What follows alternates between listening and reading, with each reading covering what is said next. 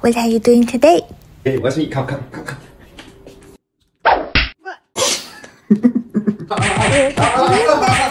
Master from another smart kitchen hack video. Now open your eyes. This is how we make a real tofu flour. Print a circle on the center of a silken tofu. Rinse some water on the tofu.